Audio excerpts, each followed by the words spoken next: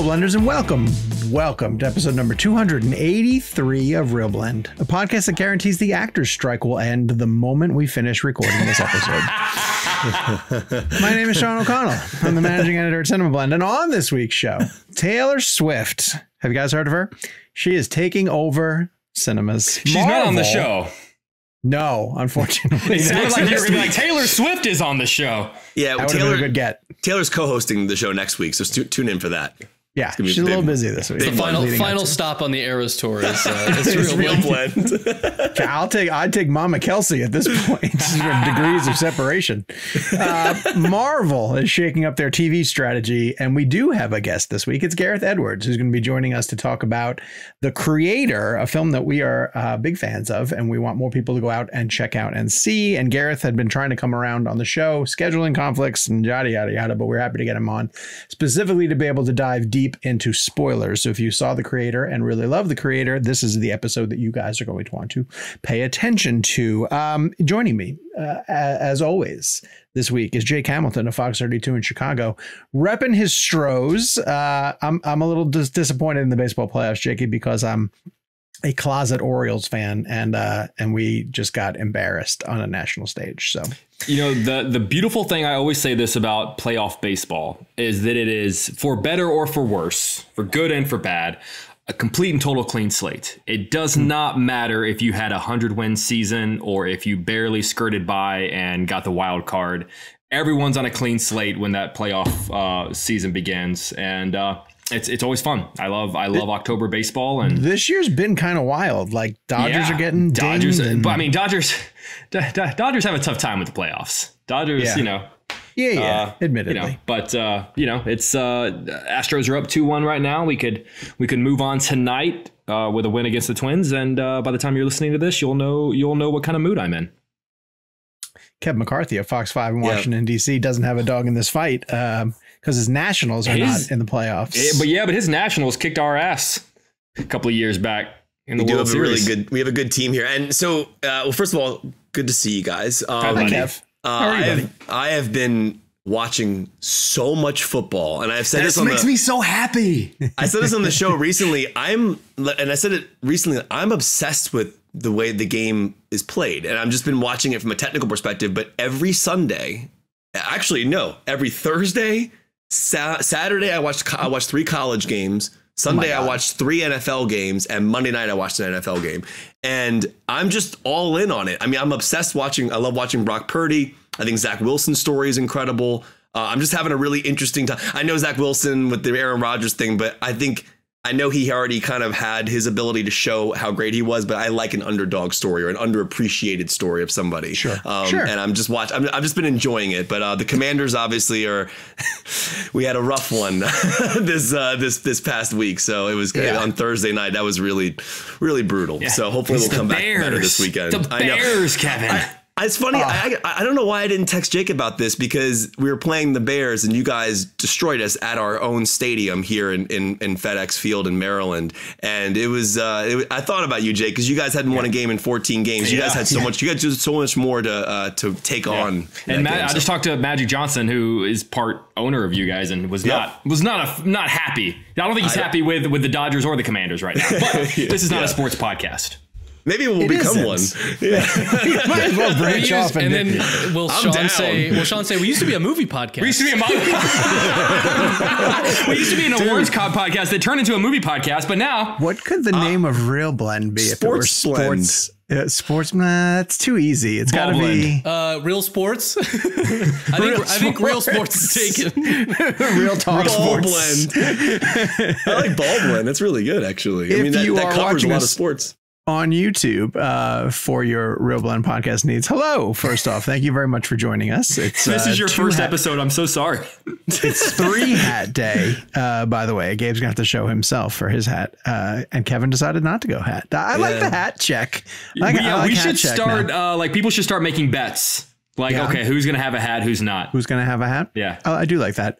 For audio listeners, if you want to join us in video form, head to audio listeners that don't care whether or not we're wearing hats. YouTube.com. You know what? I'm very curious who listens to this in audio format. Like, what's the split of video to audio Because I'm just, if you're in the comments on the YouTube channel, let me know how you prefer. We do get some photographs. If they're commenting on YouTube, they clearly. No, that's not true. Because if they're listening via their device or in their car or something, then they're going to go to the YouTube channel and leave me a comment and let me know that, hey, I listen in my car, or I have a long commute and I listen while I'm on the train or something like that.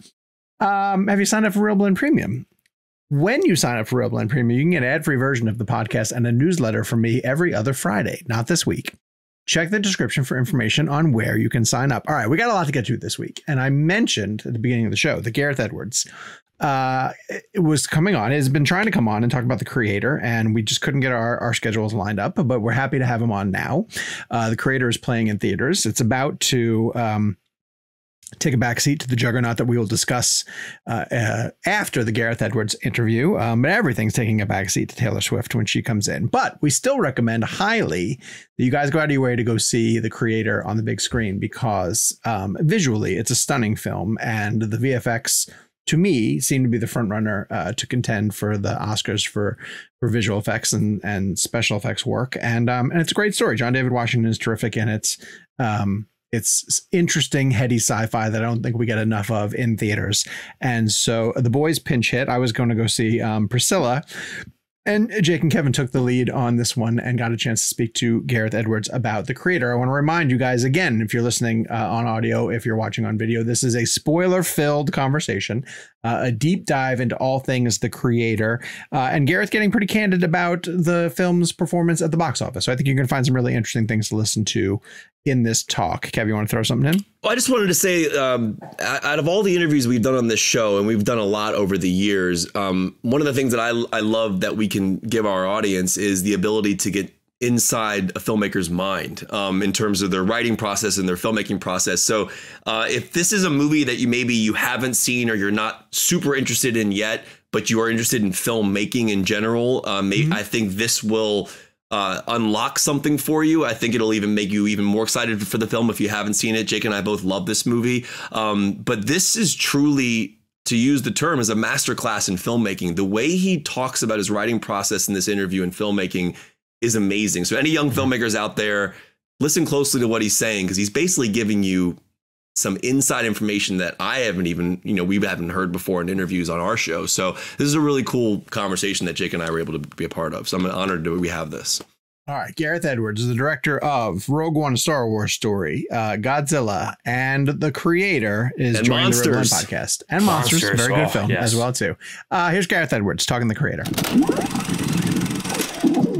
First of all, this is an honor to have Gareth Edwards on the show today. We're talking all about The Creator, one of the greatest films I've seen in a long time, a truly remarkable story about AI that also has such a beautiful human element to it. I always kind of think of it as like a spiritual sequel to Terminator 2 in a way, and kind of what would happen in the post-apocalyptic aspect of that. But one of the conversations we were having on our show recently, Gareth, was obviously with the budget of this film and the way it looks like a $300 million film. I think the budget was around 80. And it really, truly looks remarkable. And we were wondering how you achieved the effect of seeing through the head of the AI.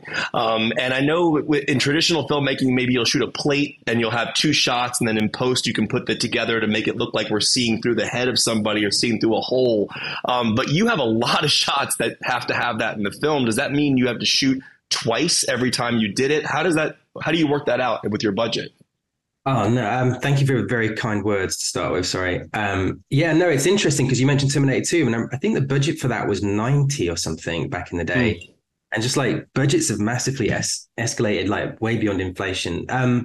In terms of the whole, I think we didn't do any of those safety passes. So Andrew, who was our on-set VFX suit, poor Andrew, he was basically told to stay away whilst we shot the scenes, and I wouldn't let anybody in to kind of like, potentially distract us going through a scene with the actors and stuff. And then at the end, they were allowed to do whatever they wanted. So I'm sure they shot the hell out of those rooms and those environments to get enough things to paint through. But basically, it's a load of blood, sweat, and tears with people doing paint out. The only shot that we actually planned to see through the hole was there's this one where Sturgill Simpson is looking through with like a little tool. And so we built a silver, like a chrome tube kind of thing. and he would look through that and pretend he's talking. And so we did that one for real in camera, but the rest is just that, like, just the very difficult, people don't see their families for 6 months kind of paint out stuff. Can you, for our audience who's listening to the show, we have a lot of filmmaking fans in the show. Can you expand a little bit on the paint out aspect of it? Like, if we're looking at a shot of Alfie and we're able to see through the head, like, can you give us an example of how that operates? I'm not an expert, obviously, but what my understanding is, it's a lot of, it's laborious and as hard as you imagine, which is, people who are familiar with Photoshop, you kind of like, I could paint you out now looking at you on Zoom. I could sort of like, I could guess what the clouds are doing behind you, copy and paste them. And it's kind of that technique to create a blank plate. So essentially, but then everything's moving quite often, it's moving in different parallaxes. So like, it's not as simple as just sticking a 2D image behind. And so there's a lot of clever animation, and it's very, very difficult. And I always hope, and soon there might be a workaround with AI and things like that, where it's a lot faster and sort of automated. But it's, on our film, a lot of it was just, sheer manual labor, I think. Wow.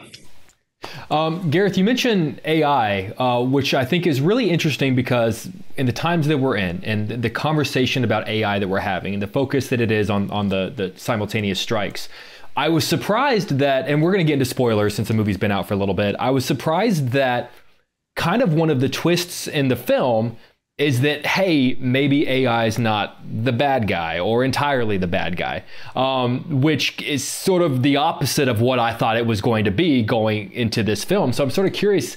Obviously, this film was written and directed and made long before this AI conversation came up in our society. But as AI has sort of taken the role of villain in our day-to-day life, was there a part of you that was concerned about a twist being that, hey, maybe AI isn't so bad after all?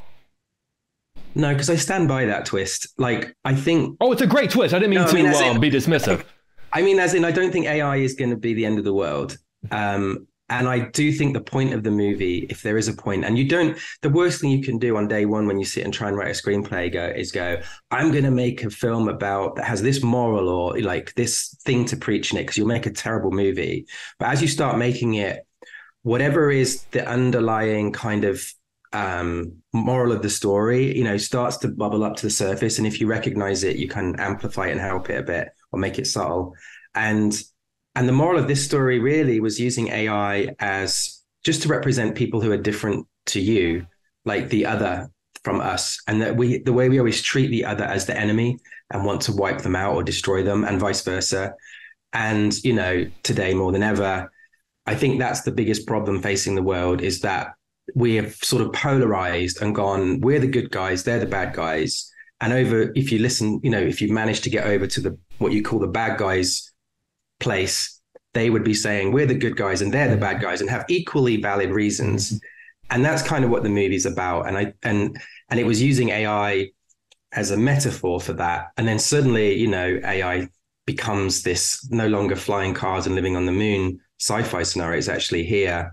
And actually, to be honest, like the journey of the movie, it's a great thing if you go into the film with your arms folded saying, I hate AI, you know what I mean? I think this is a terrible idea. I think that helps the journey of the film. It's kind of helped, I think, help the movie. Mm-hmm. For sure. Gareth, one of the things that's interesting to me is you're dealing with a huge scope and scale. We discussed this in our television interview about the aspect ratio and that 2:7:6 and that 3:5:1 for ScreenX, and then the camera you shot on, and Oren Soffer and Greg Fraser, everybody that's involved. But at the end of the day, the subtlety of the way the arcs come across. The reason I mentioned Terminator 2 is because I always thought that Arnold's performance in that film was brilliant, because he's slowly becoming more and more human as the movie goes on emotionally, I found. And he goes, I know now why you cry. And you have that beautiful moment. And in your film, you essentially kind of have, in my opinion, a subtle arc like that as well with John David and obviously the Alfie character, as they're both essentially finding humanity. Like, he basically was, dead inside after what happens to his character, and he's slowly kind of finding that humanity again. And same with Alfie, teaching him kind of that John Connor Terminator effect. And I wanted to ask you about building that up and kind of earning that arc, because we have to we have to believe that John David's character will go through this after the tragedy that happens, and you make it work. And as you're building your film, like, what are the key subtleties you have to focus on to make us believe that arc? I have my girlfriend's a screenwriter, and we have a joke which is not far from the truth, which is a character arc is 3 sentences. It's, I will never ever do that. I might do it. Okay, I'm going to fucking do it. and you just saved someone like $100,000 on like writing school, by the way, creative writing school. Master class, yeah. But it's like, it's not, what it is you there's like milestones in the movie that you sort of like, I think of a film not as a straight line, but as a clock, like a circle. And okay, this is going to get really silly now for a second, but so basically from 12 to 3 is first act, is kind of like your setup of the story. Then the second act, which lasts an hour, typically in a 2-hour movie, is from 3 till 9 p.m. And that's your character arc. So basically your character goes on a 180-degree journey through that part of the movie. And so what is this? Can I do spoilers on this? I mean, yes, please. Yeah. So my favorite thing, or the thing I was like, if the 2 flags are planted, was at 3 o'clock and 9 o'clock, if you want to call it that, like at the beginning of Act 2 and at the end of Act 2. And the first one was essentially he kills a robot in Ground Zero and thinks nothing of it. It's like killing an animal if you worked in an abattoir or something. Doesn't even flinch. And when the Gil freaks out and he sort of realizes and he says, they're not real, it's just programming. Then it felt like the ultimate version of that is that if at the end of Act 2, after he's fell for this whole thing with this child, that someone says that back to him. And you sort of realize, oh my God, I've completely changed. And you're still guessing at that point, like, is he going to snap out of this? Was that all a lie? Or is he going to commit and stick to like this idea that maybe these people are equal to us, you know? And that's essentially, and then you basically put in things throughout in between that to sort of basically between those 2, like 100 and 0, you start putting in 25, and you know there's all these little things, and there's lots of movies that do it. Like I looked at Rain Man was a really good reference. Even a film called Paper Moon, and even A Perfect World. They're all got these tropes, you know, of a character, like these odd couples on a road movie type thing. I'm getting chills now thinking back to the full circle of Stand By Not Off, and then the moment where he says I would do anything to have one more minute, and just the way you kind of full circle that at the end, kind of I imagine those things when you're talking about that. It's pretty cool. So so like to let you in on a trick. I shouldn't give away the tricks. But I'm saying, we're just writing all these things down. I'm like, okay, we got this. It's easy. Trust me, if it were easy, everyone would make movies this good. If you see it as a circle, then what you do when you're struggling with one side of the circle, you basically mirror it negatively on the opposite side. So for instance, this massive spoiler, close your ears if you've not seen it. But when he reunites with her, and like essentially that's all he gets is 1 minute with her. You know, he doesn't get a lifetime again. It was like, to help that moment, we invented him saying that like about the same time from, you know, basically the same time on the other side of the mirrored side of the circle is he says that line. And so it kind of all reflects each other through the story. It's sort of a cheap trick, but it kind of works. No, it hit me like a ton of bricks. You know, and the crazy thing is, like, when you think about the fact that, like, throughout the film, you've been showing us that this is possible, but at no point did I ever think, oh, he's going to use that to be reunited with her. It was just one of those, like, oh my God, of course he's been planting these seeds for like a 2-hour runtime, and at no point did I realize like what the tree was that was going to grow. You mentioned 2 hours, and the reason I bring that up is one of my favorite quotes is from Roger Ebert, who said that no good movie is long enough and no bad movie is short enough. And when this movie ended, one of the first things I thought was, I could have sat here for another hour. If you had told me that there was like a 3-hour cut of this, I'd be in. Like, and it would have, I would have justified it. I'm sort of curious. I think you told Kevin that there was a longer cut of this. I'm just sort of curious what has been cut out, and might we ever see sort of a longer version of this down the road? Yeah, the first assembly, which you'd never ever want to watch. I would never want to watch it again. No disrespect to anybody who put it together. It's just really fat, and you know that nobody trims anything in the assembly. Was just under 5 hours. And so, like, we shot the hell out of this film. We probably shot 2 movies, to be honest, in terms of the amount of material. And then really all we did is compressed everything. So there are missing sections and scenes. There's lots of things that I missed, that I loved, that we never refined after a certain point. They did say at the end, like, do you want to stick some of the deleted scenes on the Blu-ray? And I hadn't had a chance to refine them, because once you decide they're not in the movie, you move on and you've got like lots of work to do with stuff that is in the movie. And I said no, because I would love one day, depending on how the world ever felt about our movie, if there was a desire for it and there was time, I would love one day to refine them and make them just right and put them back in where they belonged. And there was lots and lots of things, I could list loads, but it's the movie is, there's a lot of flashbacks. So, when you see little glimpses of scenes with, say, Gemma Chan's character and John David, they're whole scenes that got compressed into like a few sentences and things. And I mean, at the end, to be honest, what's really interesting, this is being totally like giving way too much information, but we did a test screening and towards the end of the movie, and it didn't score the numbers we wanted. And I basically had a lot of pressure to get to that number. And essentially no one agreed. You look at these pieces, these forms that people fill in, they say, my favorite thing is this, my least favorite thing is that. And everyone was disagreeing. Like, no, there was no consensus about anything. And it was really hard to pick it apart. And the people who organized those screenings said, we've seen this before, and it typically means it's too long. And it was 2 hours 15 at that point. And so we just in 2 weeks, we just went, okay, let's take out 15 minutes. And and it was really hard to pull out a minute or 10 seconds at a time. Like, you go through the movie and you think you've done a lot, and you look at it and you took out 1 minute and you go, oh my God. And so we found it easier to build it from scratch. So without looking back at the movie, we sort of built a 30-minute version of the film, and then a 50-minute version, and then eventually got it close to 2 hours. And it was like, okay, do you remember, is there anything you wish you could go and get that and we didn't look at it on purpose. And then finally, when we got to 2 hours, we're like, okay, let's watch it. And we watched those 15 minutes and we all felt sad, because we're like, wow, it's all really good stuff. But then we hit play to an audience and it scored way higher. And it was a very strange thing, because, you'd have people write, I wish it was longer.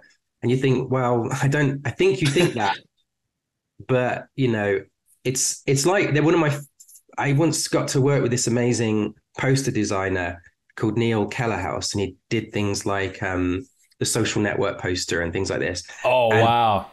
And I said, what's your favorite poster that you've ever designed? He says, I just love doing the Criterion Collection. And I was like, why? And he said, because I'm not having to sell the movie. People are already in, they love the film. I don't have to do anything that explains the movie. I can just go for it. And I feel like when you do a special edition, it's kind of what you're doing, because people who want to see it or buy it, they already like the movie. And so you don't have to set up the world. It can just then be all those nice like pieces that you missed. But I think for the actual movie that comes out in the cinema, you've got people turning up with their arms folded, and this had better be not Terminator 2, and so you've got a different audience to cater for, I think. It's actually really interesting you bring that up, because I purposely always watch the special edition of Terminator 2, because it has like this great scene where Arnold's trying to smile. It's just like such a great moment. And that edition, and it's kind of like what you're saying, Cameron obviously had those scenes and just didn't put them in the theatrical. I don't know if you can tell, Kevin likes Terminator 2. A little bit. I love Terminator 2. It's a phenomenal movie. I mean, it's the best. Like you better keep copying that masterpiece. Yeah. It's one of the greatest. This might be a loaded question, but I think it'll make sense, because John David Washington, I think, is obviously an incredible actor, with the work he did with Spike on Black Klansman, and obviously what he did with Nolan on Tenet. And you think about, interestingly enough, Tenet specifically, he's talking about Oppenheimer in that one moment, and obviously he's trying to save the world from whatever this particular threat would be, essentially in a nuclear holocaust aspect of things, even though it's inverted in a way. But I wanted to ask you about that through line of John David and kind of like that idea of his character in Tenet, what he's doing in Tenet, now living in a post-apocalyptic world as a different character. But I guess the question really is, what do you think of that through line from John David through Tenet to your movie and kind of like what he's trying to do. And just, I don't know, I'm just wondering if you had thoughts about that. I know it's kind of a loaded question. I loved Oppenheimer. I actually did when I was early in my career when I was doing visual effects. One of the bigger things I got to do was a film about Hiroshima. And so I was very familiar with Oppenheimer with the BBC documentary that I got to do. And we actually tried to use that I am become death, destroyer of worlds quote for a Godzilla teaser that we did. And we used it at Comic-Con, but we could never put it online. I think it's snuck out online here and there.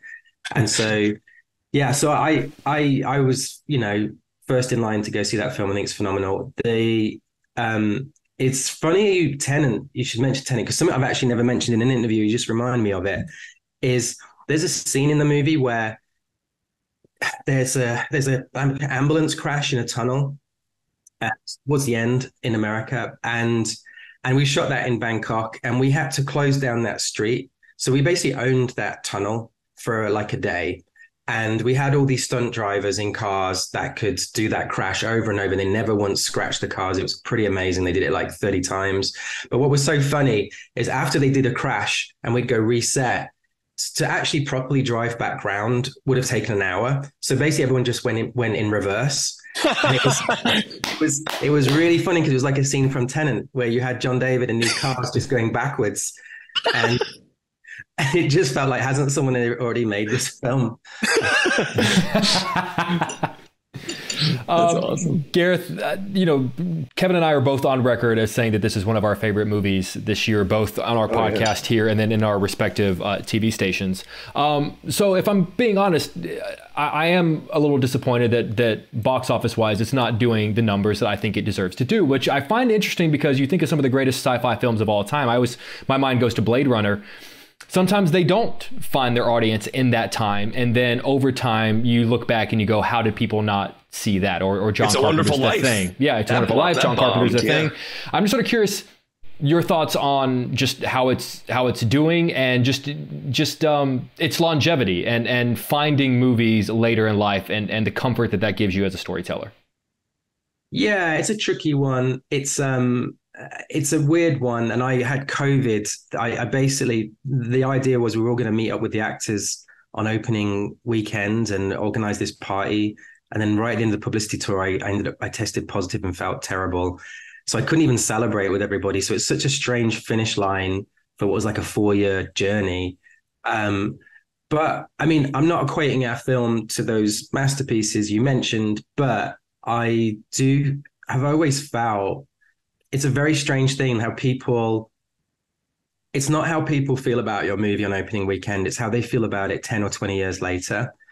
And I don't know how they might hate it in 10 or 20 years. You know what I mean? It might age terribly, but I do feel like if you had to have one or the other, I would go for the latter one.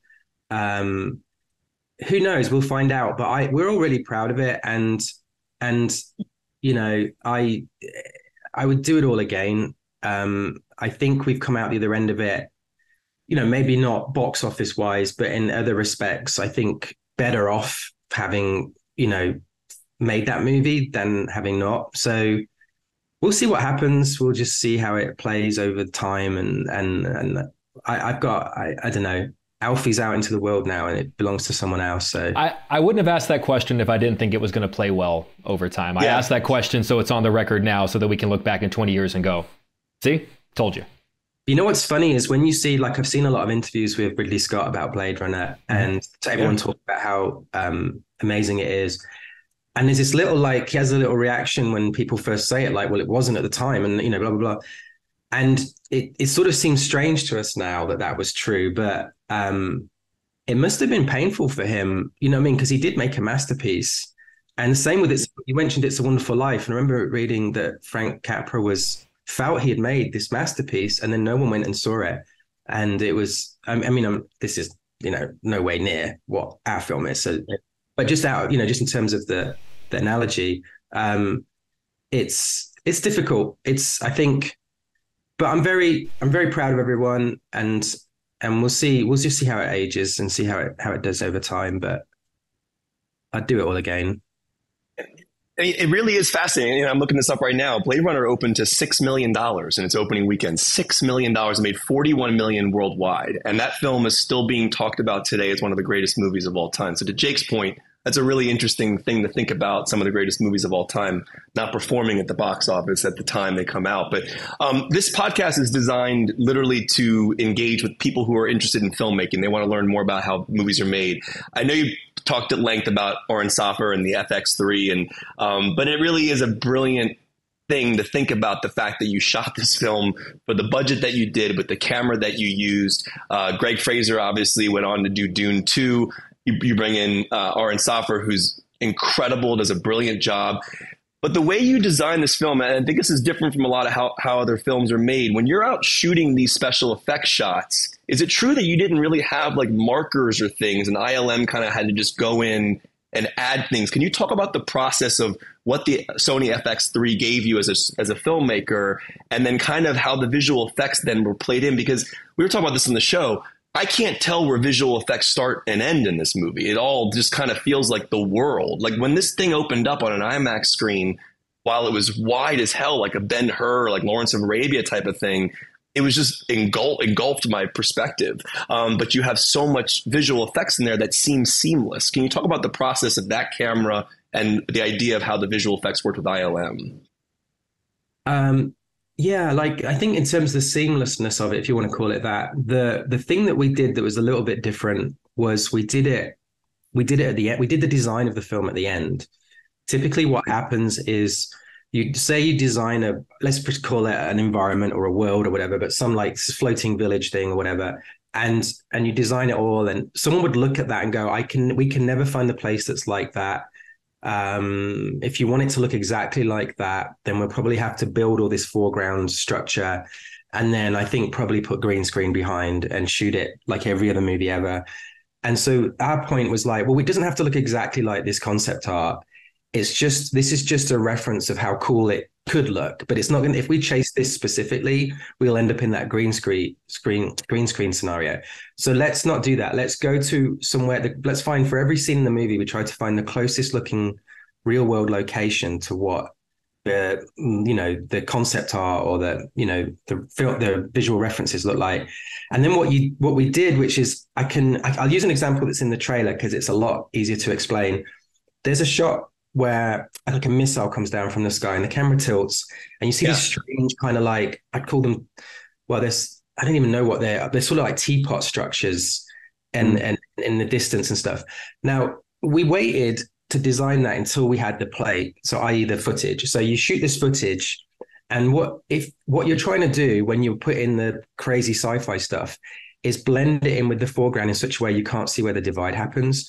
And so we're looking at the foreground, and in the foreground there was this kind of, I don't know what you like, an onion kind of shaped building, and that was fully there, like behind the trees, and it was 100% there. And so it's like, okay, so the giant crazy sci-fi thing we put behind it, let's make it that onion shape, and then the audience will be confused because they'll go, well, I know that's got to be fake, and then their eye will follow the thing that's the foreground onion and go, but that can't be real either because that's been put in. But hang on, that looks totally real. And so it's always like taking something that's actually in the original footage and then copying and pasting that onto the fake thing and scaling it up and making it look like it. So it looks like our design was always to include some shapes or textures or materials that are 100% in the foreground.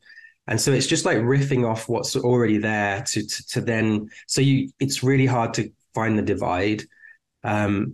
Yeah, and in terms of the camera, I think like if we shot this next year, it might well be a different camera, or the year after and the year before. And so it was more the case that the FX3, it's incredibly lightweight, and it doesn't matter, obviously it's like a little, like a mirrorless SLR camera. But the reason being is that once you stick an anamorphic lens on the front, like a 1970s lens, it's about like a bag of sugar in terms of its weight, or maybe 2 bags of sugar. And then you've got to put on it a gimbal that stabilizes all the camera movement. And that's even heavier. By the time you put the gimbal and the handles on, that's about the maximum I could hold all day without dropping dead. And so if we had a bigger camera, we have to have a bigger gimbal. Suddenly I've got these massive arm things on a backpack and I look like Sigourney Weaver from Aliens and I can't do anything, opportunistic. And so it was all about the size of the camera. Then on top of that, it shot at this thing called 12,800 ISO. So it's very, very sensitive to light, which meant we didn't need all crazy massive lights everywhere. We could shoot in available light a lot of the time. And then also the color science on it got very good. It's kind of, they pulled it down, I think, from the Sony Venice, which is the high-end cinema camera. And so we could make that look like Kodak film stock with the way we could bend the colors in the post, using a thing called a LUT. You put 35 millimeter grain at the end in post because that probably helps out the seamlessness of the effects too, I would imagine. Yeah. So the idea always was we were going to film it out. So basically, you edit the film, you put it all together, you grade it, and then you essentially print it to film stock and develop the film stock, and then therefore it looks like film, right? A little bit, and that was always the idea, and it's an expensive thing to do. And as we got close to the end, I'd sort of burnt through all of our money with other things. And they were like, Gareth, we can't do the film out. We can't do the film out.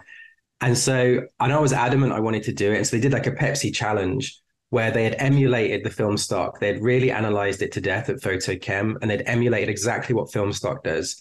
And I had to watch this A, B, and one of them to me looked more like film than the other. And so I just was like, oh, that's the film. And they were like, wah, wah, wah. That's the digital emulation. And so I couldn't complain at that point. And so we digitally did the whole thing. So it's film stock kind of grain and but it's all done digitally. Wow. Awesome, man. Gareth, if you can't tell, man, we are massive fans of you and your work and this film. And Kevin and I each have probably 1,000 more questions to ask you, but we know you got other things to do today. So seriously, from the bottom of our heart, thank you for joining us on Real Blend. Congratulations on a truly, truly remarkable film. And we hope you'll come back on the show someday. Oh, no, thank you so much. And thanks for supporting the movie. I really appreciate it. Thank you. Always, man. Take care. Awesome talking to you, man. We really want to thank our friends at Disney and specifically Gareth Edwards for coming back on the show. This, one of those situations where, and we talk about this a lot when we're trying to book interviews, we use the hashtag if it happens. And, sometimes we adhere to the junket schedule and sometimes we do pursue people off junket and try to get different people. And quite often when we're told like, oh, yeah, we're going to make that happen, we sort of put that in our back pocket as like, OK, that might not actually, especially during the award season. 100%. And especially after someone has just spent, weeks or months doing press. And so I really want to give credit to Gareth, who, despite his busy schedule, really went out of his way to come back around and come on the show. And so it was really great that we got a chance to showcase not just him, but this movie, which, again, we highly recommend that everybody go to check out now that it is in theaters. And it was interesting to get this perspective from him. Obviously, post-release, Jake brought up the question about the box office, and it really ended up becoming an interesting discussion about classics that just kind of never took hold at the box office. And then, because I didn't want it to be an insulting question. I really didn't want to insult him with that question, but I'm glad that that's the area, to your point, Kevin, that's where it went, And I'm glad you brought up It's a Wonderful Life because he seemed to snatch onto that. And the Blade Runner thing was interesting. I know we got to move on, but like that's that perspective of how much money that movie made opening weekend, I think it was $6 million, is pretty insane to think about. And we're still talking about that movie today. So just to throw that on top of it as well, too, another reason why Gareth could have just bailed is that when your movie doesn't really do up to the potential that you want it to do, the last thing you want to do is come on and do more press on behalf of it. But, I think he really believes in the film and it'll find its audience in time. It's just right now. And it's so interesting because I had I tweeted about this because it was pretty eye opening to have a conversation with a friend of mine who lives here in Charlotte, who, somewhat follows the film industry and has no real idea of movies that are coming out. And I won't name drop the ones that we were discussing, but zero awareness of some of the films that we would in a conversation probably view as some of the biggest films to come They weren't super excited to see Saltburn. They weren't like wearing like Saltburn t-shirts. I literally just got out of Saltburn. I know, but it is weird. We do live in a weird bubble. I mean, it is true. 100%. And like I'm sure that person probably knew what Barbie and Oppenheimer were, but there's probably no way they probably knew what the creator was. I mean, it's just like there's that bubble that we're in kind of thing. It's sometimes you have to step out of it. It's a matter also of knowing your audience. And I think Kevin and I run into this a lot because I think on this show, we talk to you at home listening as if you already know the things that we're talking about. When we make a mention of Saltburn, we assume that most of you know what we're talking about, as opposed to when Kevin and I go on our morning show, I kind of have to write and present from a different angle of like educating, like, hey, there is this movie coming out. It's called Saltburn. It is written, directed by a director and a filmmaker who made a movie a few years ago that you probably saw called Promising Young Woman. And that was a big, you kind of have to, it's a reminder of like, people have shit going on in their lives. And while we are, while all of this takes up a huge portion of our focus for most people who have kids and lives and families and jobs, like movies are a part and sometimes a small part of their life. And you just, it's all about knowing your audience. I was in the street with all of the young families who live on my block, and Michelle and I are the old couple now at this point. And so they came over and tried to make conversation, to find a common ground. And they were like, seen Paw Patrol? I love that they tried, though. Yeah, I was like, nah, I didn't have to see that one. And it's funny, it's the one that we haven't seen. I was like, no, but you should see Poor Things. Bring your kids. Oh, gosh. Here is a movie that you probably don't have to educate people on because they're likely very aware of the fact that it is coming to theaters. Is Taylor Swift's Eras Tour, which is going to be opening in theaters on Friday the 13th. The day Sean, I can't believe you turned her drops. down for the show. I can't believe she tried to come on and I mean, like that was a kind of a harsh no. Yeah. Jake and I were we were the ones who were advocating for Taylor to come on the show, and Sean was just like, I don't know who that is. I'm in a film Twitter bubble. There's media saturation when it comes to Taylor. Like how much more attention does this girl honestly need? I have my tickets for opening night, and I'm legitimately excited to go see this because I kind of feel like it's going to be an audience experience that you don't get to replicate at the theaters that often. I'm really hoping that the crowd that I see it with on Friday night is super into it. But I want to just start by going over some of the numbers ahead of time to let people know that, like, yes, this year was pretty much dominated by a Barbie and Oppenheimer conversation, and those movies went on to do staggering amounts of money. Barbie went over $1 billion. Oppenheimer's getting very close. If it re-releases, I wouldn't be surprised if it got itself over $1 billion. According to Variety, Taylor Swift's Eras Tour movie is up to $125 million already from approximately 3,850 theaters in North America, according to early estimates. So this is just pre-sale tickets. This film has already earned $125 million. I don't know that that's confirmed earned. I think those are estimates for what it'll do over the weekend, which I think includes pre-sales, but I think this is even day of. Well, and to like Sean's point, like on the Variety, I'm on Variety's website right now, so I'm just going to read it, quote them. They say Swift's Eras Tour has already surpassed 100 million worldwide in advanced ticket sales. So, and I know what they're doing as well too, which is one thing, because I went to look for my tickets, and what I found is that they just keep adding more showtimes. Like on the AMC app, I clicked on a showtime that had no tickets available, and then I clicked on one that was like 15 minutes later, and it was empty at the time being, and I was like, oh, they must have just added this. So I grabbed tickets to that one, and then kind of like watched over the course of the week. I watched it fill up because I was like, I don't want to be one of the only two people sitting in the theater. I want the full blown experience kind of thing. But the theaters just keep adding more tickets to meet or more auditoriums to meet demand. But did you guys see that they're only doing screenings Friday, Saturday, and Sunday? And then they're not during the week. And then again, Friday to make it more of an event, which is making me wonder, like, how much it could extend the run of this movie all the way through the holiday season. But like, how much money are they missing out on Monday through Thursday? Well, that's interesting. I want to bring up that other point, because one of the other things too is, in addition to it playing in the States, the Taylor Swift movie is expected to add 30 million to 50 million from 4,150 venues internationally in more than 90 countries. So its global start, just from its opening weekend, could be upwards of 150 to 175 million dollars. Now, Jake, you bring up that weekend strategy. One thing that does is opens up screens for these other for movies that aren't Taylor Swift. Yeah, I was wrong about that. It's really Thursday, Friday, Saturday, Sunday. So Thursday, Friday, Saturday, Sunday, and then no screenings Monday, Tuesday, Wednesday, and then back Thursday, Friday, Saturday, Sunday. They are leaving a lot of money on the table. That's true. Yeah. Also, I do want to mention real quick. Sorry, Jake. One thing I do want to mention real fast.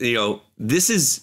Talking about the movie itself, I'm very excited to see this, just in general, because... Did you see her tour at all? Did you go? No, I wanted to go, and I couldn't get tickets. And that's why I think this is such a brilliant idea, because those shows sold out so fast. We all know about the Ticketmaster issues and all those things. And one of the things I find interesting about this particular instance, and this kind of happened when we were talking about the Hamilton movie coming to Disney Plus. When you go to a concert, that's an interesting comparison. Yeah, when you go to a concert or you go to like a Broadway show, when you're in the audience, you're the editor. Right? I've said this before on the show, but you're the editor, right? So if you're looking at Lin-Manuel Miranda on the stage and over here is Leslie Odom Jr., and you want to look at Leslie while he's speaking and then switch your eyes to Lin-Manuel, you can do that because you're the editor in that moment as the audience member. When a movie comes out like this, for Hamilton, for example, the shots are chosen for you. They go close up on the person when they want to. They are now editing the experience for you. Sure. So when you go to a concert like Taylor Swift, same thing. You are wherever you are in the crowd, you can look around, whatever you want to do. You're the editor.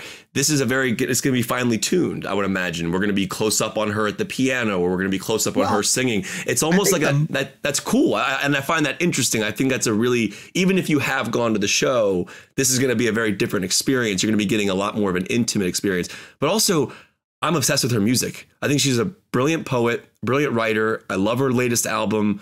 I'm very excited about this show, and I'm just excited to see what this looks like. It's gonna be awesome. I would argue that most people that got to go to the shows sat pretty far away. Yeah, they're probably still going to the movie so they can get that intimate experience. Well, you're gonna get a better I know you're talking about like a front row seat, basically. I think anyone that went through the trouble, I think even the millions of people that went, I think anyone who went through the trouble to get those hard to get tickets are also wanting to go see this. I think they're because it's a different view.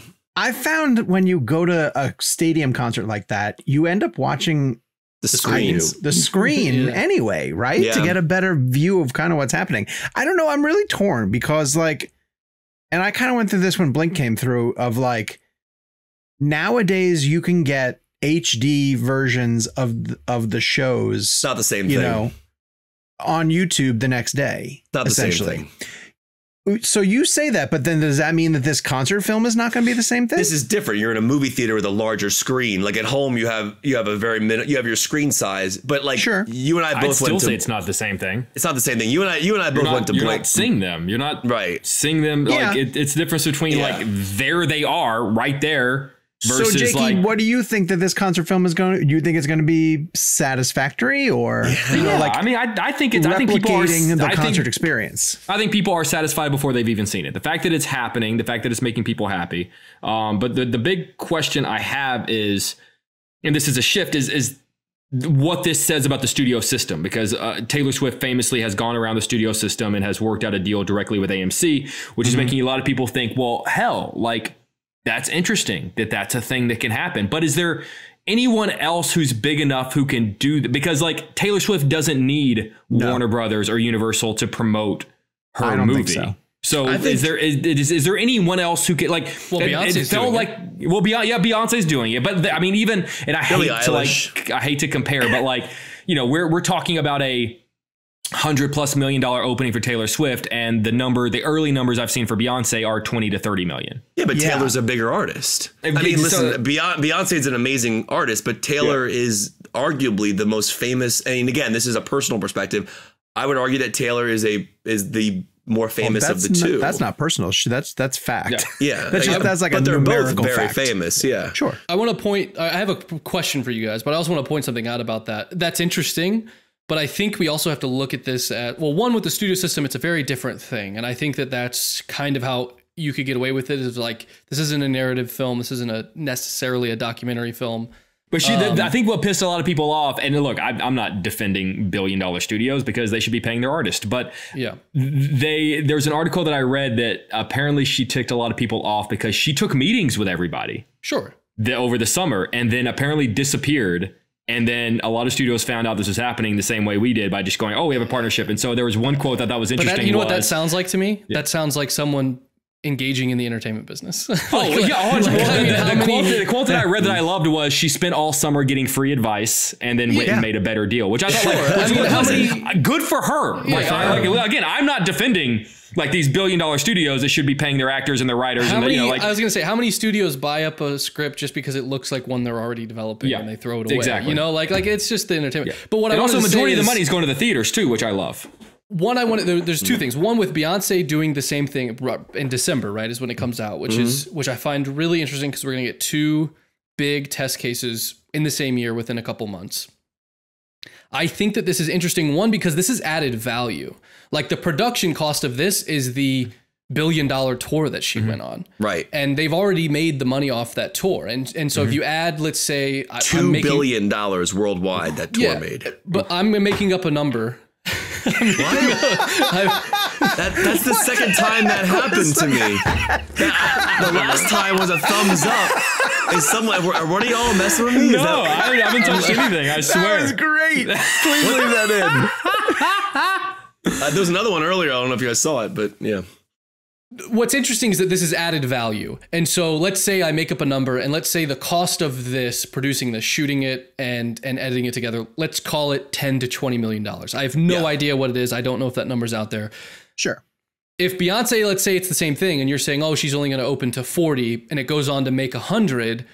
Yeah. If you can say, hey, we can tack on $100 million to a tour, I see this snowballing into becoming a regular thing. And yes, Taylor Swift is Taylor Swift. And yes, Beyonce is Beyonce. But imagine, the Rolling Stones, which is this mega band that has a lot of fans that maybe are not as fervent or as, aren't going to make as much money on a tour as Taylor Swift. But imagine they announce we're doing our final tour and we're going to record it. And then after the final tour and we've made $700 million, all of our fans, especially a band that probably has aging fans that don't want to go stand at a venue, we can now put this in through the theatrical system. Weirdly, I don't think that would do huge numbers. Well, no, that's strangely. My point. No. This is my point. It doesn't need to. It needs. Oh, I see. If it makes $50 million and it costs them 10 on top of this already thing because you're already doing the show. Yeah, it's a sunk cost. To the show. It's a sunk cost. But here's the thing. I think that this tour, and you're right about that, Gabe, 100%. But I think that this tour, like the fact that this movie is arriving at the tail end of this already historic tour. Yeah. Is just like a perfect symmetry of Beyonce is putting out a concert film, but I don't, and maybe I'm just missing the mark on this, but I don't think that there is this, like the Taylor Swift doing the Eras tour has this theme of, it's almost like a greatest hits, concert. And then here she's turning around and delivering a movie version of that greatest hits concert. The one thing I can think of is maybe like U2 is currently performing in that sphere, right? Oh. If they were figured out a way to bring this already unique event, to the theaters, but any other band that's or artist that's putting out an album, unless it's like a historic, album or tour, they often, just because of the way that production takes time, it's very rare that I've ever seen anything line up this way. I will say the just to give the Beyonce aspect a little bit credit. I mean, that tour was massive. The Renaissance tour was huge. And apparently her movie, from what I understand from this Variety article, may contain, it's like there was a big question recently about whether or not both these films could be eligible for the Oscars. And I think we talked a lot about the Taylor Swift one just because it's presenting as a concert. But I think the Beyonce one sounds like it's going to have more things in it. So according to the Variety article, I'm going to read this as a direct quote, it will feature footage of 32-time Grammy winner rehearsing with her daughter and backup dancer Blue Ivy Carter. So it sounds like the Beyonce one's going to be more almost a movie combined with the concert. With Taylor, and we haven't seen it yet, And I think the runtime is like 2 hours 45, which is interesting because I think the show runs 3 hours Shorter than the 15. show. 3 hours 15. Yeah. Something's getting cut. Right, and that's what. Well, you got to imagine 3 hour show is that 15 minutes of catch your breath talk. Apparently, she doesn't do an intermission, or it's like quick changes. But the Beyonce one sounds like it might actually be more docu style, and her tour was very historic. She played they 2 both nights were massive, here, yeah, and for Beyonce particularly, she did 2 nights here at FedEx. She did this thing called the Mute Challenge, I think it was, where and she does that in every city. It's really kind of cool. But back to what Taylor. Wait. What is basically, I think everyone stays silent for a certain amount of time. One of her lyrics says, like, put it on mute. And what she's challenging her crowds is to, after she says that, can everyone just shut the hell up? Like, just to kind of give it in the effect.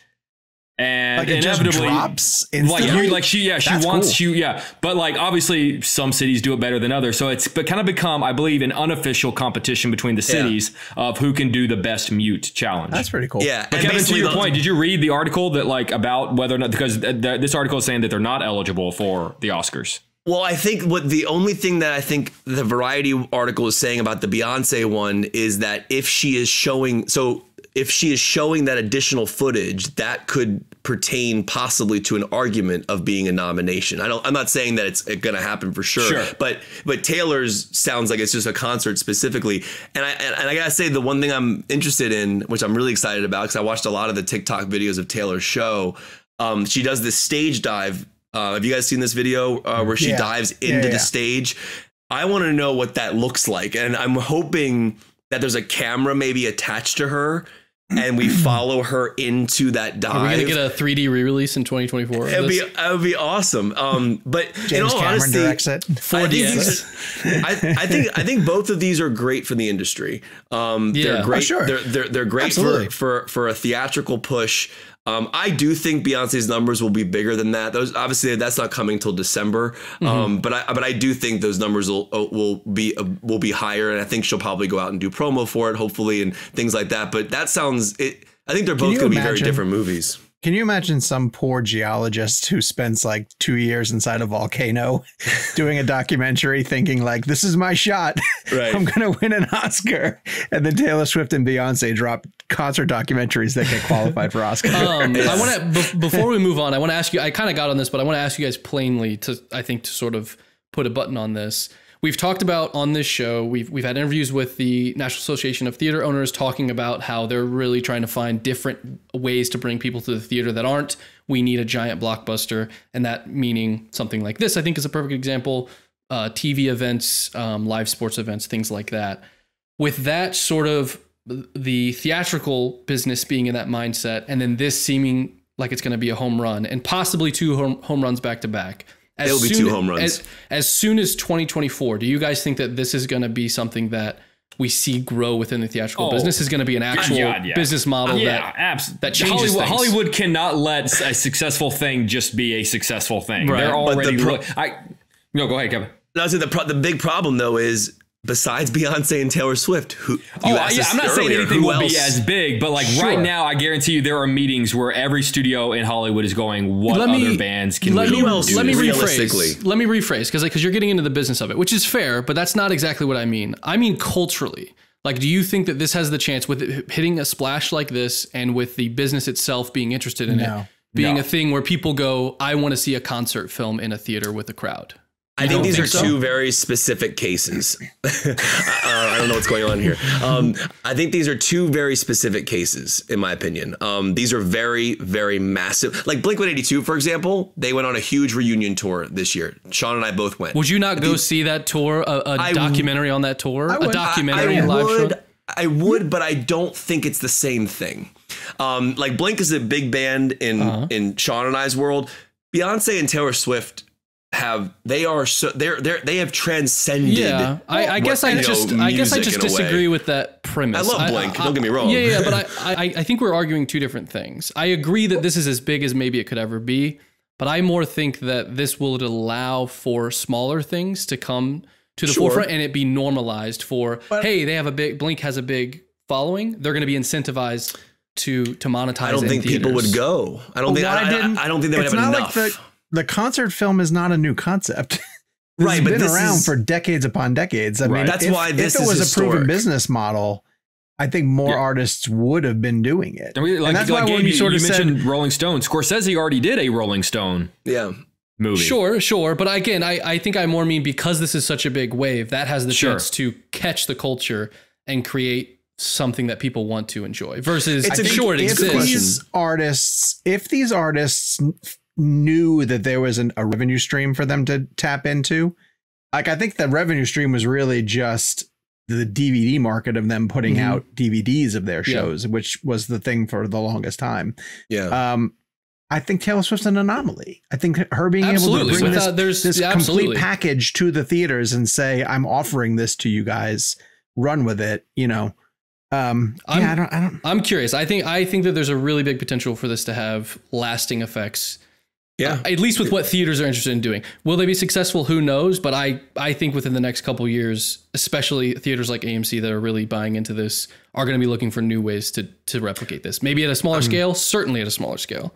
But I'm pretty sure I went and saw a U2 concert film at an IMAX theater years ago. Rattle and Hum went to theaters. And after the Joshua Tree, that was a combination concert video and movie, and that was, but they were at the height of their popularity. I think again too, coming off of Joshua Tree, they were. It wasn't that one for me. It was another one. I know there were some instances of Game of Thrones being shown on the big screen here and there and here and there, but it felt a little unofficial. Do you think if something like Game of Thrones were still on the air and this show that has often been compared to like a theatrical experience, if Game of Thrones are still on the air after Taylor Swift, that it would be more of a like, hey, we're going to start showing Game of Thrones on Sundays at 9 o'clock. There'd be less people complaining about not seeing that episode on their TV because it'd be perfectly projected. It would have to be like, you think about the Sopranos finale, or even like the Lost finale. It would have to be something that has the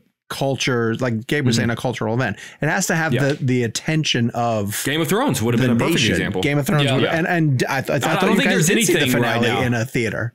Didn't you guys? No, we went to Kevin and I were in London, and when it aired, which meant that it aired at like what, Kevin, like midnight or 1 o'clock in the morning, and we went to a pub that was projecting it on a wall, and it actually was kind of my favorite thing, it was kind of amazing. Like we were all there. Kevin, correct me if I'm wrong. Like for Rocket Man.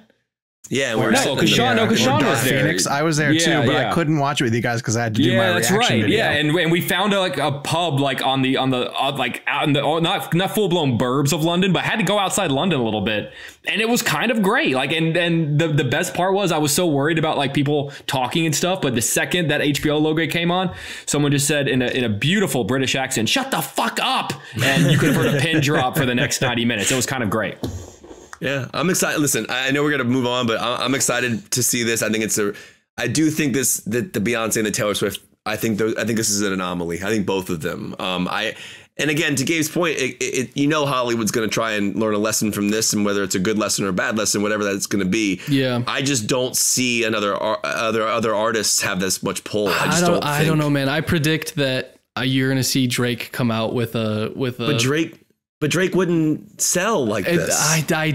Again, Kevin, it's a different argument. It's not about will it sell like this. It's will they see value in doing it and normalizing it until it becomes a thing. Like that's my question. Not who's going to make $2 billion on a tour. I agree that is impossible to replicate. But I think if these do this well, there's way too much money in it for people to not try to do it. Especially too, because when you think about like how much of a ticket price Disney takes from movie studios. Like movie studios don't need it to do that well if they're making, if they're getting 50 or 60% of the movie ticket, they don't give a shit if it only makes $20 million, because $20 million with the percentage they're getting from a concert might be more valuable than the percentage they get from $100 million Marvel movie. Yeah. You know what's interesting? You might see artists plan, like roll this into their creative plan.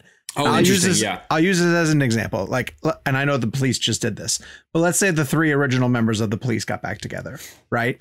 And they said, we're going to do 5 cities, but after those 5 cities, we're also going to have a concert film rollout kind of thing.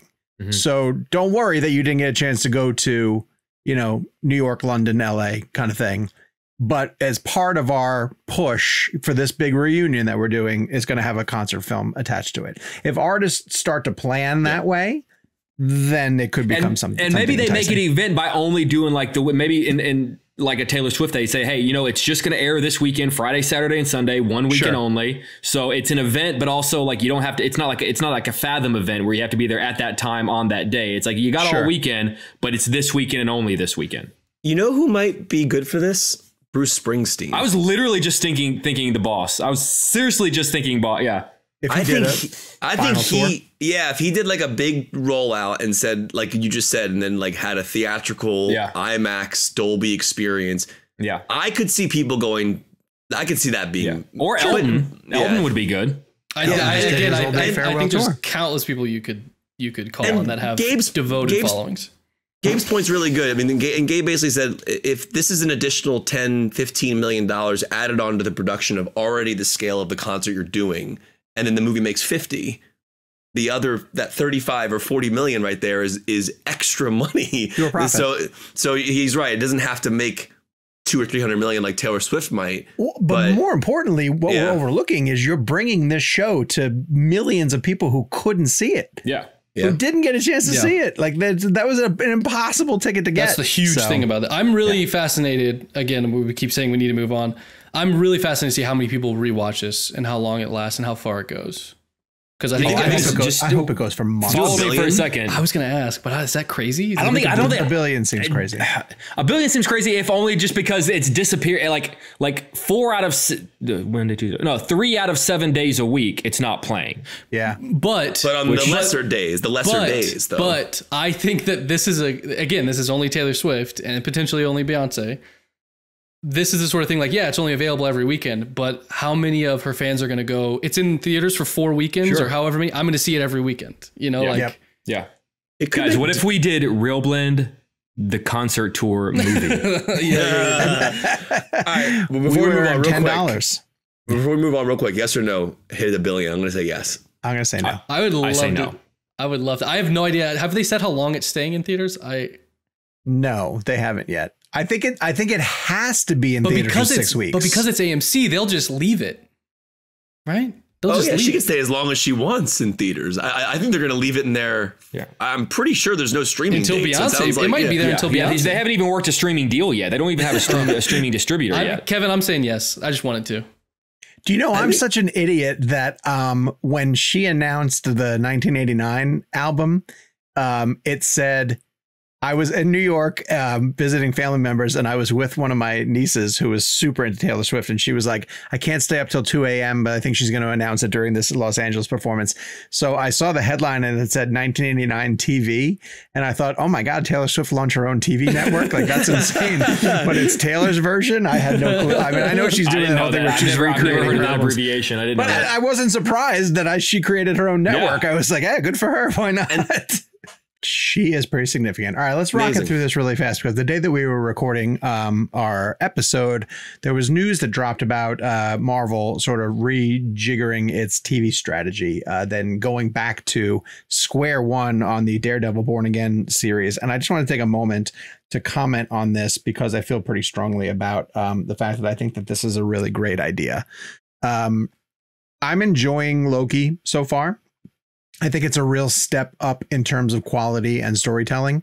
And I'm a Marvel apologist. You guys know that I'm in for anything that what does your shirt say? Can't see it's a dark shirt. What is it? It says Marvel. And I have a Miss Minutes hat. Is that Black Panther? Obviously. I'm in the bag. Yes, that's Black Panther from the comic. Awesome.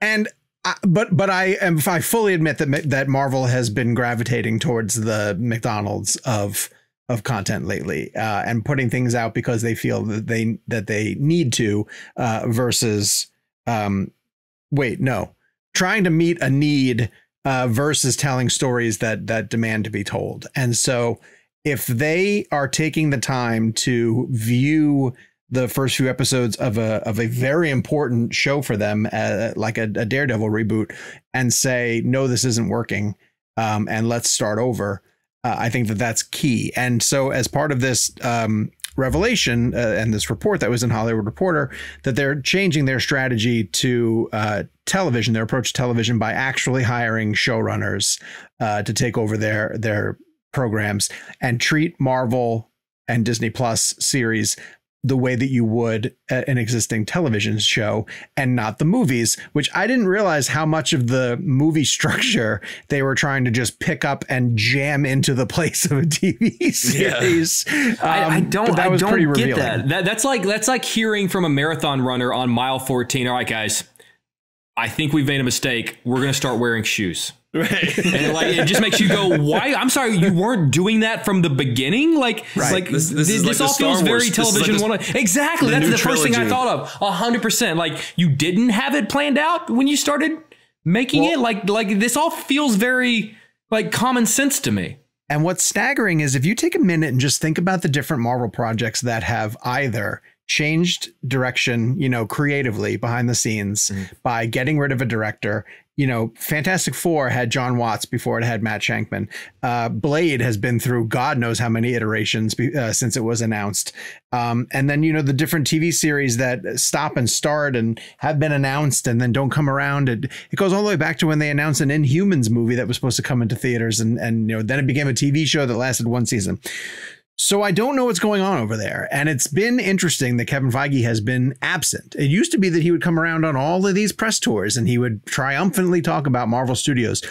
But it feels like there's a major, major reset. And personally, I just think that it's a good idea. I think that it's smart for them to press pause and to start putting out content that matches the quality bar that had been raised by them in the first two or three phases. Kevin and I were having this conversation when Loki started up, and it was about a lack of interest in Marvel storytelling.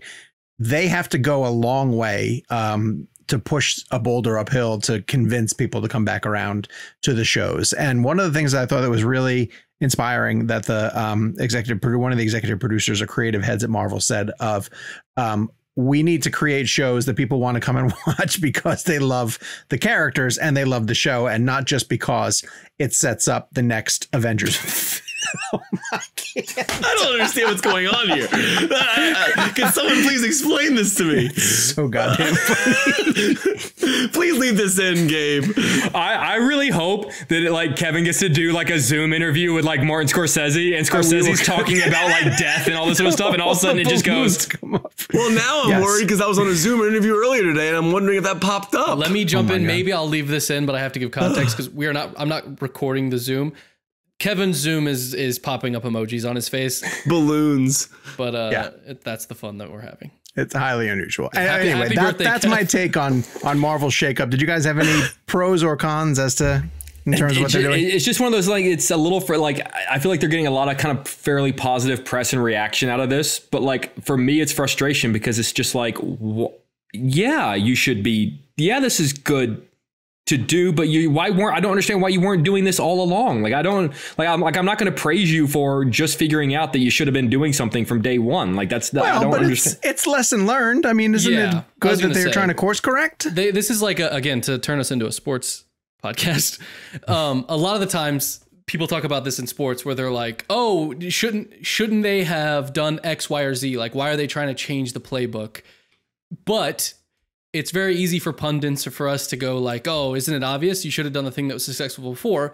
But if it were different and they changed it and then they won a World Series, we'd go, that's genius. Right. The same thing could happen, but the coin was flipped the other way. And we go, look at that. They reinvented TV. Right. Obviously that didn't work. But I just want to say one thing about Marvel as well, too, with this is that for a long time, no matter what they put out, they were met with praise. Sure. Oh, and they were untouched for years. You couldn't say anything bad about Marvel for the first 10 years. The origin thing plagued them for a long time during all origin thing? Origin story, this feels like phase one, I felt was a common criticism through third phase. But it took Eternals and then, a couple of the movies after that didn't really hit where people were Multiverse of Madness is where it really is Marvel shifted. Not good anymore?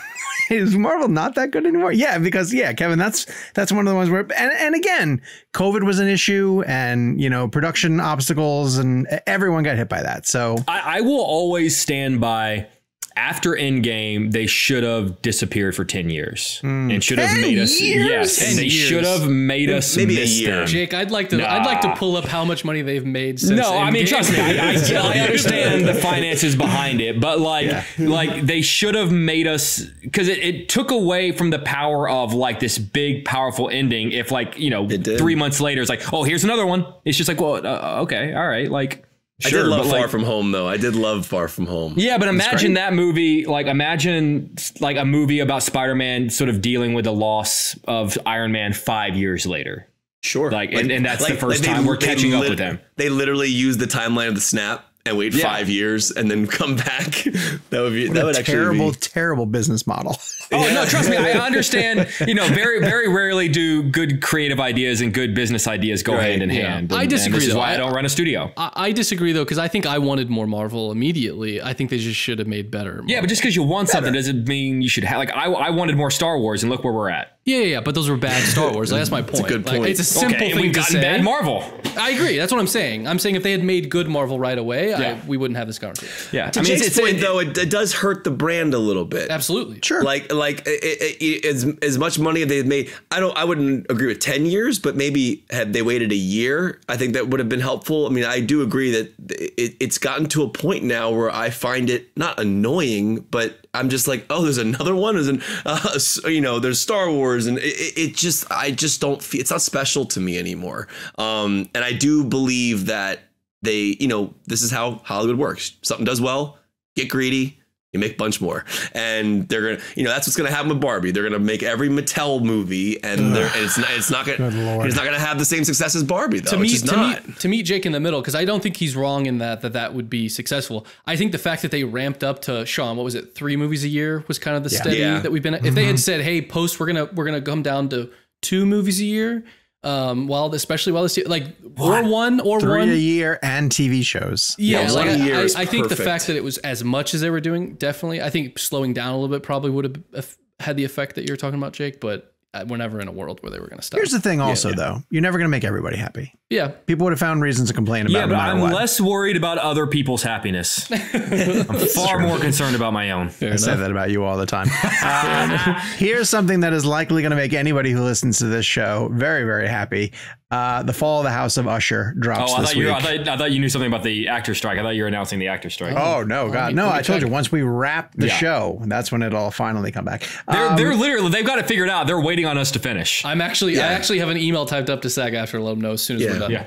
We're dialed into the meeting. They're listening to our show right now. Bob Iger's listening to us right now, waiting. Mike Flanagan. Let's get back to Mike. There we go. Mike Flanagan has a new limited series. Do we know how many episodes Fall of the House of Usher? Let me look. I don't know. I'll look right 10, 8, 10. No matter what, it's going to be amazing. Yes. Flanagan had Midnight Mass, Haunting of Hill House, Haunting of Bly Manor. Obviously did Dr. Sleep and the incredible director's cut of Dr. Sleep. Yeah. And now has the 8 episodes. 8 episodes. Beautiful. Also, one of our best guests ever. He's on Real amazing. Time. Tremendous. Go Just back. Tremendous. We did like 2.5 hours or something with him for Dr. Sleep, and then we had him back for Midnight Mass. I'll drop those in the people. description. Sorry, didn't mean to cut you off. I mean, he's gearing up. The Tremblay story is Dude, without question one of the greatest stories told on a Real Blend episode. I told Tremblay I was interviewing. It's so funny. I was interviewing Jacob Tremblay for people who don't know what we're talking about. Basically, when we had Flanagan on the show, there's a really horrific scene in Dr. Sleep that involves Jacob Tremblay's character being very brutally attacked. And they had a fake doll that was made of him called Fake-Up Tremblay. And not only that, they filmed it on Jacob Tremblay's birthday. So apparently after they shot it, they celebrated, whatever. So I'm interviewing Jacob Tremblay and Daveed Diggs for Little Mermaid. And I pop up on a Zoom for Disney. And the first minute of the interview, I'm just talking about Flanagan on our podcast and Fake Up Tremblay, and he's like dying laughing. And it was just like, I'm sure Disney's probably like, what is going on right now? Kevin starts his interview with, all right, so when you were getting murdered in Dr. Sleep, but his reaction to Fake Up Tremblay was just the full circle that interview. It's the best. All right, so make sure you guys check that out because we want to get Mike on if the actor strike is able to come to an end. I think he's starting production on a new Stephen King movie. I know because he and this isn't meant to be a humble brag. He follows all of us on Instagram, and so from time to time, every once in a while, I'll just sort of touch base with him and in the DMs, as the kids say. But yeah, he's ramping up production, gearing up to get ready, which is a sign that hopefully I think everyone thinks that the actor strike's coming to an end soon. But he is doing, and look, Stephen King's short stories have a great history of making for incredible films, and this is a much more sort of dramatic. This is much more of like a Stand By Me kind of Stephen King. Yeah, Shawshank kind of Stephen King movie. What story is it? Do you know? I forget the name. It's in If It Bleeds. Okay. And Mark Hamill's going to be in it, and it's going to be something special. And then Hamill's an usher, right? Mm-hmm. Hey, Hamill's an usher, and then he begins his the Flanagan family, the Flana family. Awesome. Yeah, something there. The Flana fam. So I was doing a rewatch of Hill House, and I just did a rewatch of Midnight Mass. I think the Bent Neck Lady episode is one of the greatest episodes of television ever created. Yeah, I don't think the entirety of Hill House is one of the best pieces of horror I've ever seen in my life. So good. It's incredible. The story that episode in particular breaks my heart. They told me a story about what I think is probably the greatest jump scare in history, which if you know Hill House, you know the jump scare. It involves two people talking in a car and someone scaring them from the back seat. Oh my God. And they told me, it was a very, they told me the story behind it. It was a very sort of like, if you know the story with Alan Rickman and Die Hard, where like there was a point in their conversation where the actress was supposed to come from the back seat and scream and scare them. And Mike Flanagan, I guess, took her aside and said, okay, you're supposed to enter at this point of the conversation. Enter about 30 seconds earlier at this point in the conversation. So their fear, their jump is real, legitimate, and that is, I think, mine. Yes, that's probably the most I've ever been affected by, like to the point where I think I grabbed my heart. It was such a good jump, and normally jump scares can be cheap. That was a well-earned jump scare. I am the Rickman story, real quick. That's the one where they dropped him from. They dropped him on 2.